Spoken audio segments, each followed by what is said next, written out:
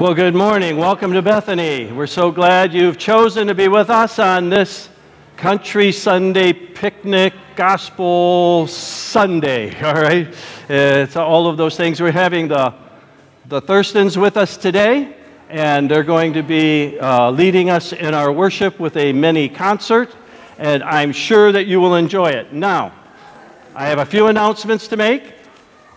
In the bulletin, there is a love offering envelope, and whatever we give in this envelope is going to the Thurstons for ministering to us today.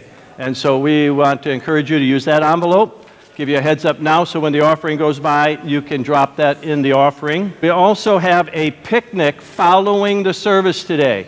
And I know what some of you are thinking, but I didn't bring anything. You didn't need to bring anything. We have everything. We've got hot dogs. We've got fried chicken. We have salad. We've got potato salad. And then there's also after that going to be some games and entertainment. So you're going to want to stick around after the service. It's going to be a really fun and wonderful Sunday. I do have a more serious announcement to make. Sally Hallenbeck went to be with the Lord on June 23rd. And there will be a memorial service here at the church on Saturday, July 21st at 1 o'clock. So if you want to jot that down, July 21st, 1 o'clock here at the church. The Whispering Woods, is our church is going there following Monday. We're going to be there for a Christmas in July. You might remember back at Christmas time, it was blizzardous and it was canceled. So nothing better to do than have Christmas in July. You can actually go sing Christmas carols in your shorts kind of thing. You know. Next month, we have a very special music presentation. We're going to be having an ensemble of singers from Germany with us. And they've been here before. Our memory verse, we just started this for the month of July. It's actually 2 verses. And it's one of those really famous, important verses in the Bible. I think everybody should have this one committed to memory and under their belt. So I want you to say it together with me right now. Trust in the Lord with all your heart and lean not on your own understanding. In all your ways acknowledge Him, and He will make your path straight. Now, every now and then there's detours in life, and the road gets a little crook in it. There's a turn, and you need this verse when that happens. Because if you trust in the Lord with all your heart, and you lean not on your own understanding, you just say, God, your will be done, not mine. God will then, He'll straighten that whole thing out for you, and you will find out afterward that He works all things together for good. So we want to begin our service with a prayer, and then we're going to have a real treat for you this morning with the Thurston family. Father in heaven, we have gathered today here to worship you. Lord, we know that those who worship you worship in spirit and truth. We pray that this morning our spirits will be lifted through song so that we have a connection with you. Lord, we pray then as we look at the word, the truth, that it would speak into our hearts and our lives. We're asking, we're invoking your blessing upon the service today. In Jesus' name, amen. We have the Thurstons, please. All right. God bless you. Well, y'all don't waste no time. Here they are. Let's go. How's everybody doing today? Are you glad to be in God's house today? Look so happy. If y'all are happy, just wave at me like that. That's almost everybody. We need to move the lot up there. I'm telling you, they're happy over here. I tell you what, so exciting standing out there for a few minutes before service. I heard everybody excited talking about being here and all of the food. Not one person said anything about the Thurstons. So here we go. Let's sing anyway.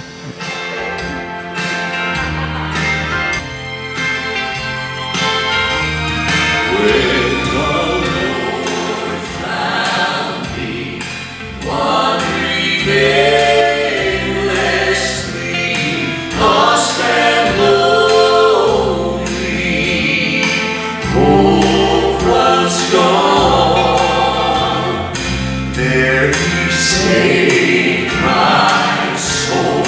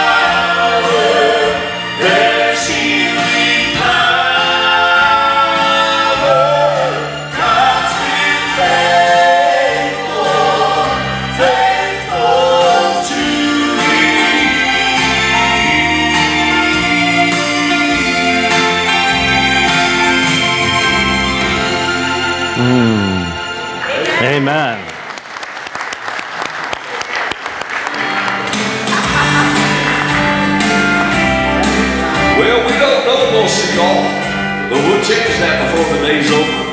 But this is the most requested song we've ever had. We want to do it for you today.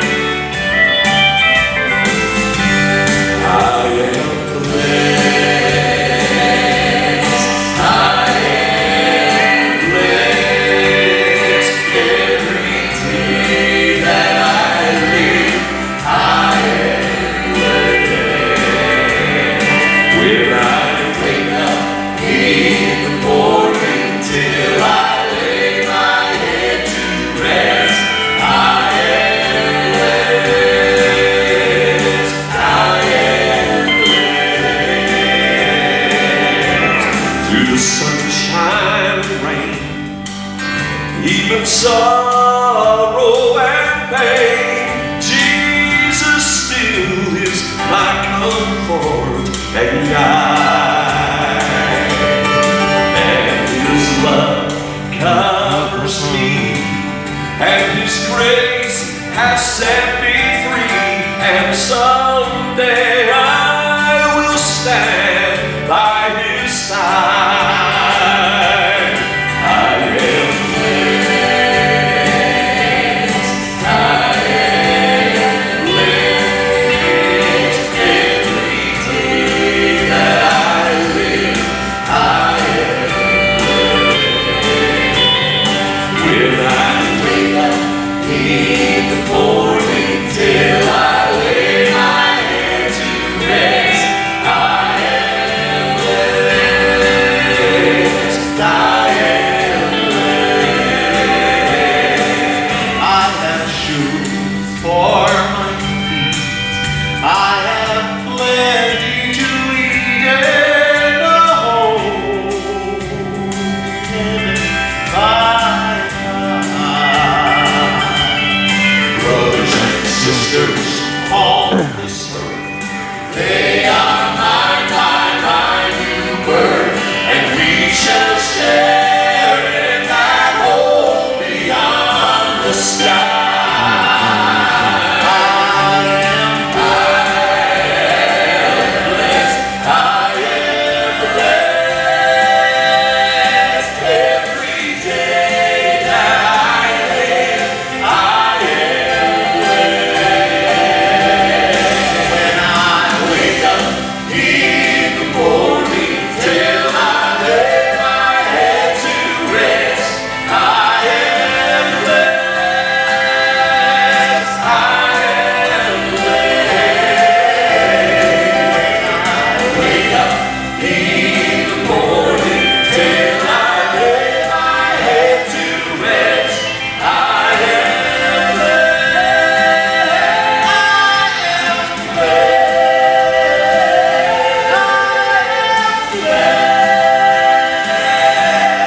I am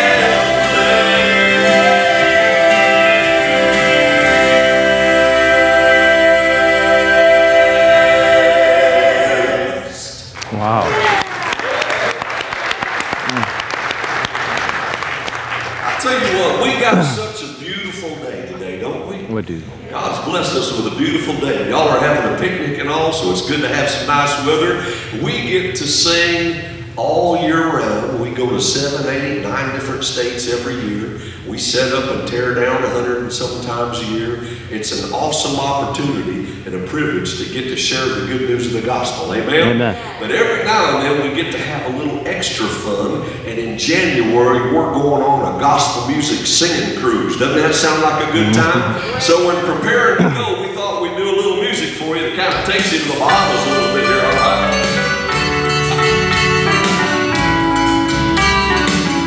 Even today what was going to be happening. I sat on my porch when the bottom fell out of my life 5 years ago, and I asked God to die. I said, my ministry's gone. My witness is gone. And then I screamed to God and I said, who's going to want what I have? Because everything that I held up closest to God in my life, all of the trophies of God's blessing in my life, and I said, see how God blesses us. All that was smoldering ash outside of my beautiful children. And so I was so distraught. I couldn't see any way that it could ever be any different. God reminded me of a few things. He said, Mommy, how about this? How about you trust in the Lord your God soul. Lean not to your own understanding. I've got you. I make all things work for good for those that love the Lord. You don't have to understand it. Just wait and see what I do. And then he said, take the pressure off, Monty. It's never been your witness, man. It's been mine through you. So you wait and see if I'm not faithful and I make all those things that you think are waiting to destroy you bow and serve my name and glorify my name. And when you ask God the question, who's going to want what I have? God started bringing people one after another to me. Some people needing cash. Who's going to want what I have? Take $100 out of your bank account, Monty, and give it to this guy because his kids are starving.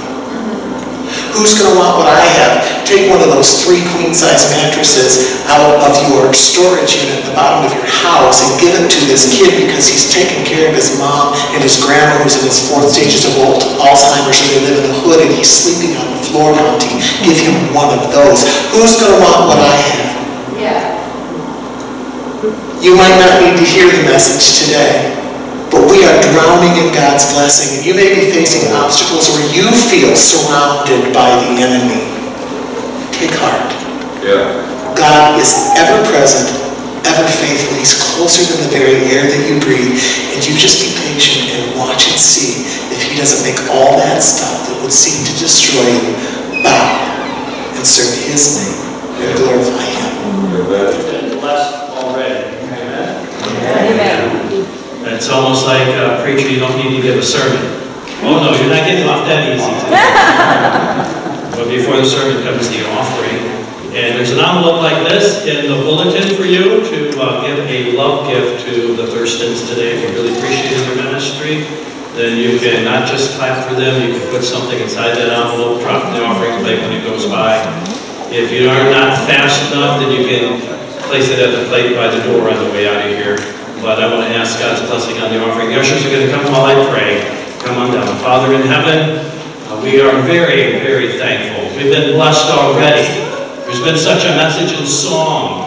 It's reflected the Holy Scriptures. It's ministered to our hearts. The Spirit has borne witness with our spirit that these are words that are come from God. Lord, bless our offering now that it might accomplish your purpose. Our regular offering for our church, its outreach here and around the world through our missionary, The Goods. And Lord, also the love gift that we give now to the Thurstons. Bless them, O Lord, I pray in Jesus' name. Amen. I thought about this. Did I want to talk really fast through my sermon? Or did I want to cut it in half? So I cut it in half and I'm still going to talk really fast. That was a 2-part series. Yeah. And I imagine they're going to sell out of the album on Amazing Grace. Am I not on? No. Got 2 people in the sound. So, can you hear me now? No. Then I'll talk really loud. So we've been looking at what's so amazing about grace. And they've got an album about grace, so I figure you're going to be selling out of the one on grace. All right. But what's so amazing about grace? And the answer today to that question is God's family. And I want to jump into this whole theme of God's family. Jesus told us how to become a child of God. There was an older gentleman by the name of Nicodemus. He came to Jesus by night and said, Rabbi, you know that your teacher come from God? Because nobody can do the miracles you're doing except God be with him. And Jesus responded not the one direction he anticipated, that Nicodemus had anticipated. He says, I tell you the truth. No one can see the kingdom of God unless he is born again. I think I'm on. And that's what Jesus did. I guess it got louder as he told them. No one can see the kingdom of God unless he's born again. And so Nicodemus said, wait a minute, how can a man be born when he is old? Surely he cannot enter a second time into his mother's womb and be born. And Jesus responded, I tell you the truth.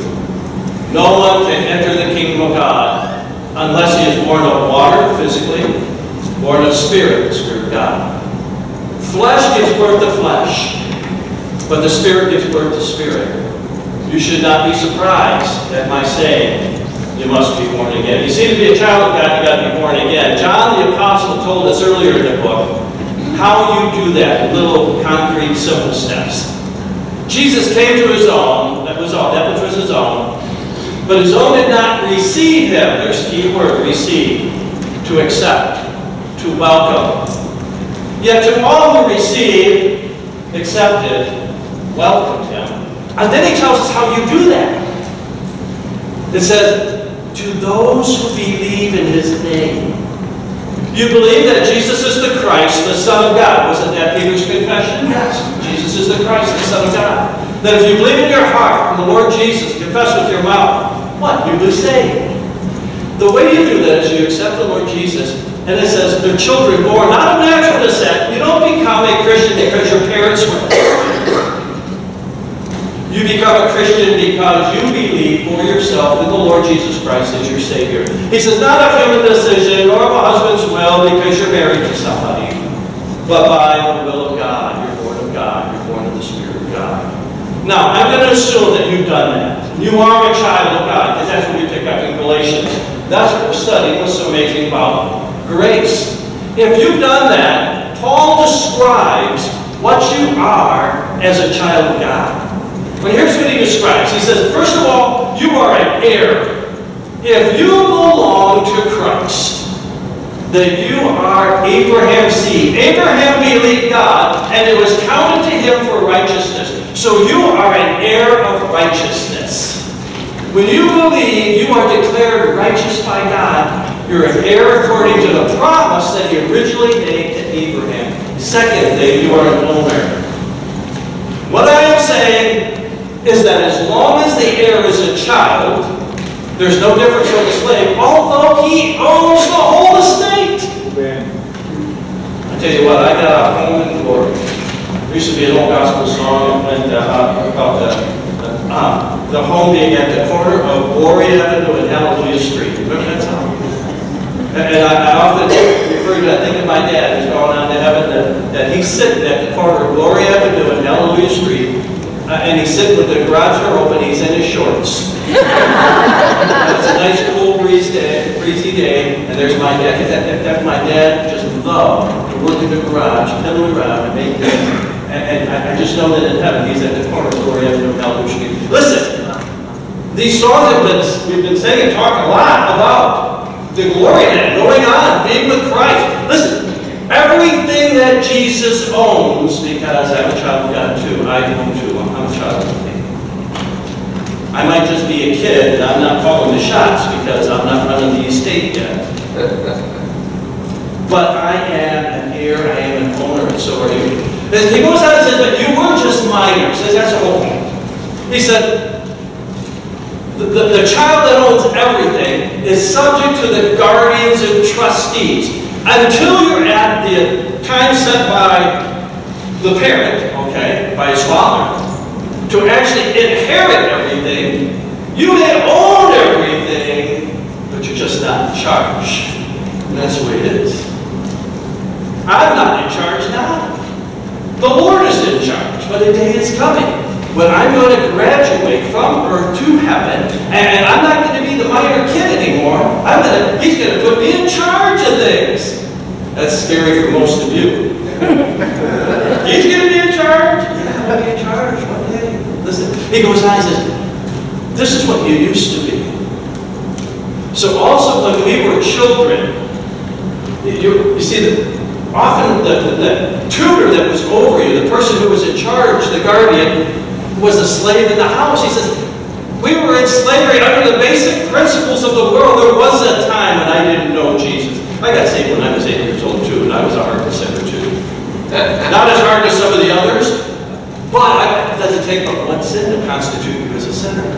And I was a slave in sin, but then I met Jesus, and everything changed in my life. I didn't know all the changes that were going to take place, because he was working in me, not me working on me. He was doing something in my life. He said, when we were children, we were in slavery under the basic principles of the world. I was all about the world and me. That's the way it was. But then he says you were redeemed. I love this verse. He tells us the timing of redemption, but when the time had fully come. Every now and then somebody says, isn't it too bad that Jesus wasn't born in the 21st century? Just think. The word could have spread through Twitter, not Twitter. Twitter. It could have been through Twitter, it could have been through Facebook, it could have been Instagram, Snapchat, whatever you use. It would have been through the newspaper, on television, cable, or otherwise. Everybody would know, but no, that wasn't the right time. The right time is when Jesus was born. When the right time had fully come. It says, God sent His Son. Now listen, this passage says He sent the Son. The Son already existed before Jesus was born, because Jesus is God the Son who became man. God became one of us. He became man. That's what it says. He was born of a woman. God the Son was made man, was born of the Virgin Mary. He was born under the law. That's what we studied last time. The law was added to bring us to Christ. It only was a temporary thing until the child, the seed, should come and the child would arrive. And the purpose, the whole purpose of Jesus coming into the world is found in the very highlighted words there: to redeem, to purchase, to pay, to buy that which was already His own by creation, as He created us. But when we fell into sin, now He had to buy us back. He had to pay the price of our sin on the cross to purchase us. So I belong to Jesus twice. He made me and He redeemed me. I am a child of God because He paid the price. He said to redeem those who are under the law, that they might receive the full rights as sons. Most translations translate adoption. That we might receive the adoption of sons. The word adoption is literally to place as a son. In the Roman world and in the Greek world, the child had no rights, even though he was a child. He was heir of everything until he was literally called adopted, made full heir of all the rights of a child. And the passages say, when I accepted Jesus Christ, I became full heir. Everything that's Jesus' belongs to me. Isn't that powerful? Everything. Jesus was resurrected from the dead, so I have eternal life. Isn't that awesome?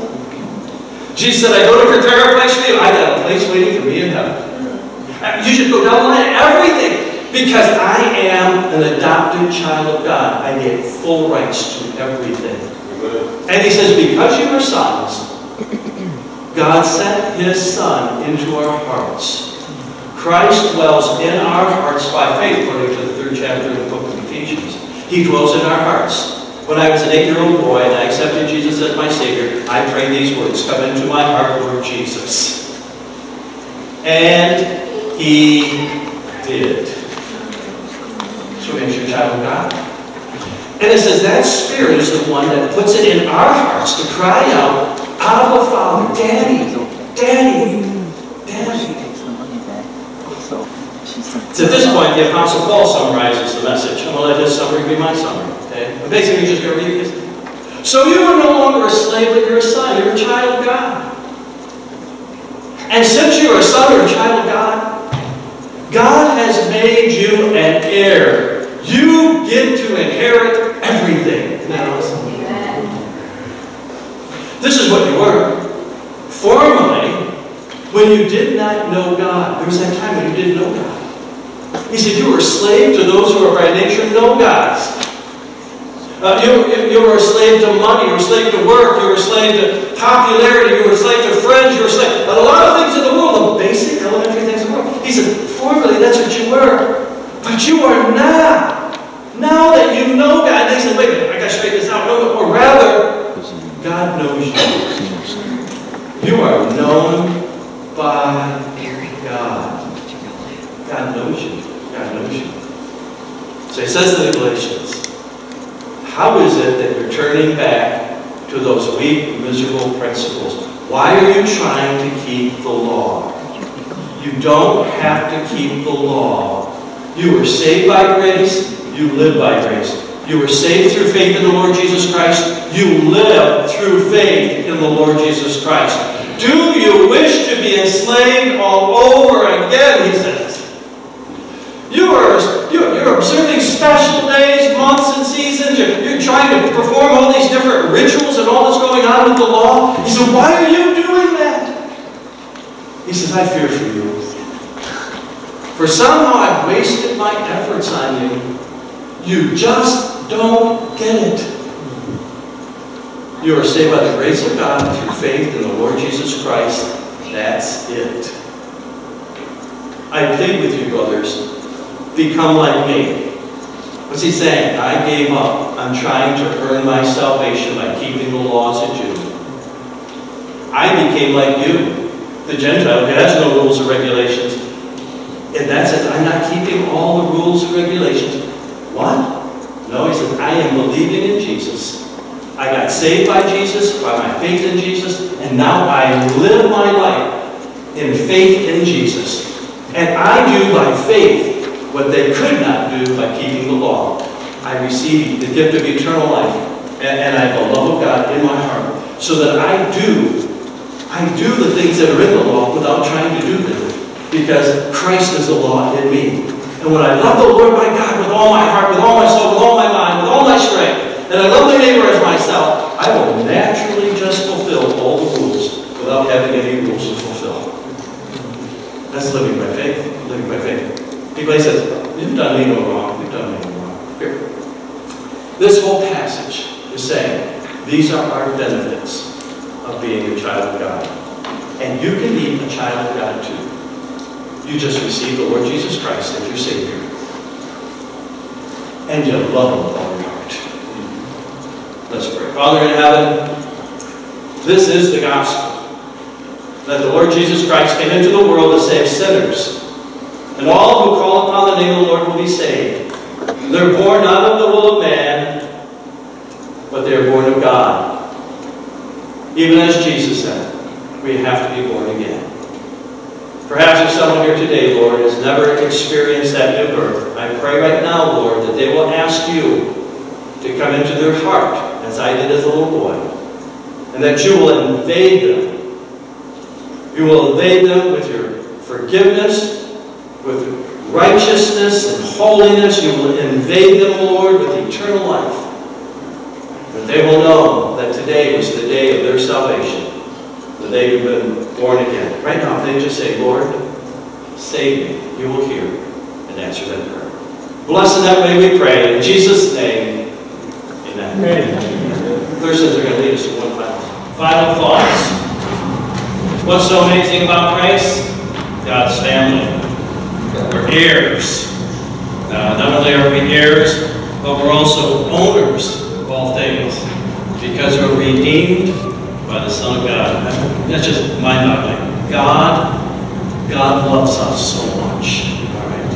And so I want to ask God's blessing on the food that we're going to partake of in a few moments. I want you to stick around. Don't forget to visit their table. And of course, we'll be by the door. Should you have not gotten your envelope in, get that, and then we'll make sure that gets to the Thurstons. Let's pray. Father, we're so very blessed this Lord's Day. We're thankful, Lord, for the ministry and song, and also in your word. We pray, Father, now that you'll bless us in our fellowship together. Bless the food to us, may it be nourishment for our bodies. Lord, that we might serve you as children of God, that people might see us as children of God, and be provoked to ask the reason of hope that's within us, that we might tell them it's all about our Savior, the Lord Jesus Christ, who has saved us because he loved us and made us a part of the family of God and radically changed us. That we are heirs, we are owners, we are redeemed, we are blessed by God. Thank you, Lord, for this Lord's Day. Now bless it, Lord, what we do in it, for your glory. In Jesus' name, amen. Have a wonderful Lord's Day. Stick around for our country picnic.